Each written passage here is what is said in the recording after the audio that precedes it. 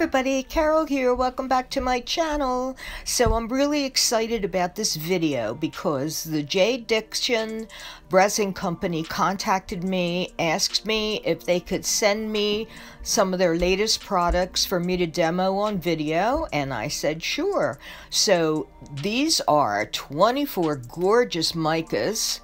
I had a really hard time picking out a color, and of course the resin is their newest upgraded version that resists yellowing and is crystal clear. And also in the box with the resin, these are the two bottles, and then came also silicone mat, some chess piece molds, stirrers, spreader, and 2 measuring cups and gloves. I was like, wow, this is a nice deal here. So what I'm going to do is use this mold that I've been dying to use that Stacey S sent me for my Amazon wish list. I'm really excited. It's a wind chime, and I've picked out 7 colors plus black that match the chakras because I was really blown away by all the beautiful colors. I couldn't figure out what to do, so I figured I'd just do chakras. So I will also use shimmer white, you'll see, because there are 4 pieces I was not going to do out of the shapes. I was just going to do the 7 celestial pieces, but I made too much resin, too much black resin, and I decided I would fill those 4 in, and I used white shimmer to dust in those molds instead of picking another color. So that was one lesson. Lesson number 1, don't use so much resin, because for what I'm going to do, the technique, it takes a few layers, and I really overfilled in the end with the top coat, which wasn't terrible. I just had some overspill to trim. But I could have gotten away with, when I put the black in, doing just half full. Instead, I went like 2/3 full. So that was mistake number 1. But you learn. It's the only way you learn, right? So I'm really excited about the technique I'm going to use too. It's pretty new. I saw it done on T&, and she said that it's pretty new out there, but she didn't say who created it, so I don't know. But anyway, it's using UV resin, something that J.D. Dixon also sells, which is really great. But you'll see, I'm going to show you how to make moon craters. I'm so excited. I thought, what a perfect time to make these, since I'm doing a moon and celestial themed wind chimes. Absolutely perfect. So as you can see, I am dusting with my fingers. If you have super sensitive skin, I wouldn't recommend it. It's just the brush kept leaving hairs, so I thought this is easy. And what's nice about this mica powder is this is also used in eyeshadows, so obviously it's going to be more non-toxic to be on the skin. So I had no problem with it whatsoever. So now I dusted the first 7 shapes with the 7 chakra colors also. And then you will see after I get to the black resin part where I realize I have way too much. So I dusted the other 4 leftover ones with the white shimmer. And then we go from there. Now, I also want to mention that J. Dixon has made me an affiliate. So I have an affiliate link in the description below. And if you go in through that link, I also have a coupon code, COSMICCAROL10, which will give you 10% off when you purchase from their website. So I will get a little commission if you do, but no extra cost to you. In fact, you get 10% off, which is really exciting. So that's in the description below, along with all the product information and my Instagram, Facebook, Etsy, Amazon wish list, and my email address to contact me if you want something made for yourself or you see something I've made that you'd like to purchase. Just let me know. So now I will shut up for a few minutes, but I will be back in time for the moon crater technique.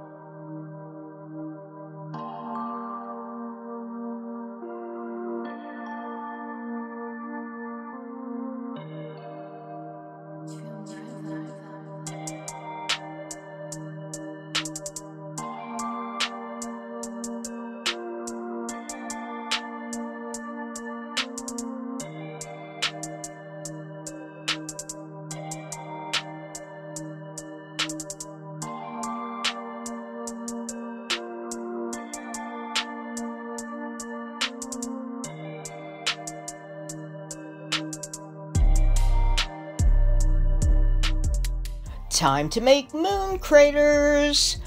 So this technique takes dishwashing liquid, any brand, water, and you do 1 part dishwashing liquid to 2 parts water, and you need a straw. And the whole idea is you've got to blow bubbles.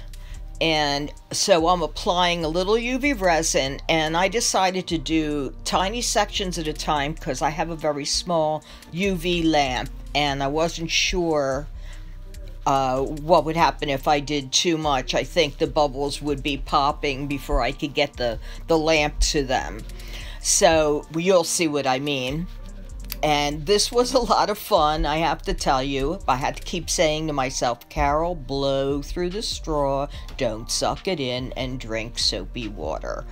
Because that's the kind of thing I would do. So here you go, you plop the bubbles on, and then you put the light, you clear it for 4 to 5 minutes, but I didn't make you sit and watch that. Now look at those cool craters. The effect is amazing. So I did speed parts of this video up or we'd be here all day, but you can get the gist of everything I'm doing here. So I did one small section at a time, and I got much more proficient at blowing bubbles by the time I got to the end, that's for sure. So you will see. And let me say before I shut up again that this resin, I didn't have to heat it. I didn't have to use my torch or even a toothpick. There wasn't one bubble. After I poured it, anything that was there came right to the top and popped all on its own. I was like shocked. I mean, I am really impressed with this resin, guys, and I'm not just saying that because I would tell you if I didn't like it, because I've used some resins that I absolutely would never use again.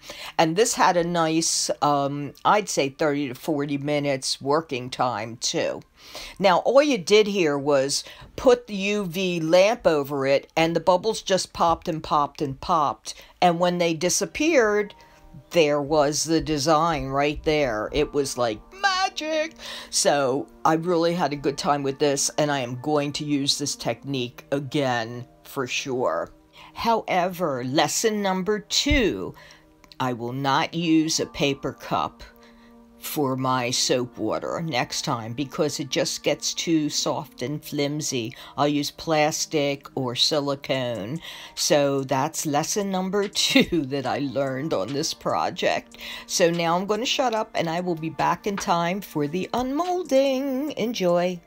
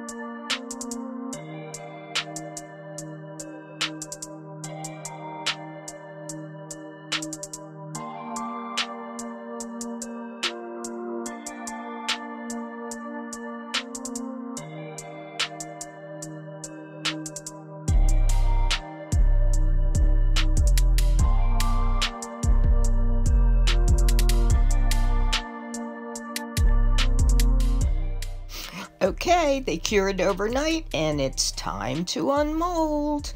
Now, these all popped out really great, but you will see the overflow on every one of these little pieces for sure. And I just cut them off with scissors later really easily. It wasn't a problem.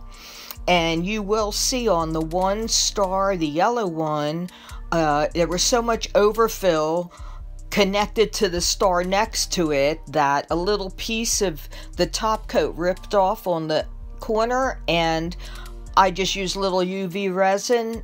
You can't even tell which corner it was. So I'm real happy. Look how pretty these came out. The front with the design, and even the back is really pretty.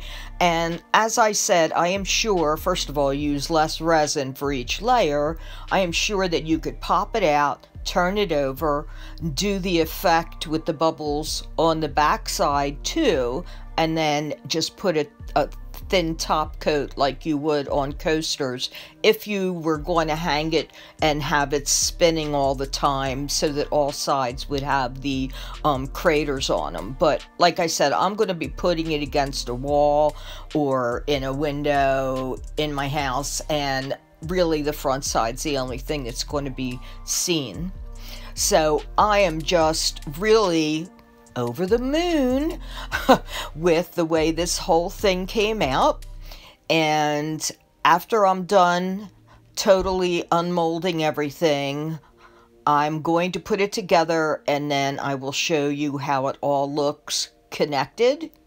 And if you've made it this far, I truly hope that you will subscribe if you haven't already, and give me a thumbs up, and let me know in the comments what you think of this technique. And look how cool it looks all strung together. I'm really happy with it. So till next time, everyone, please stay safe, be kind, and have a great day.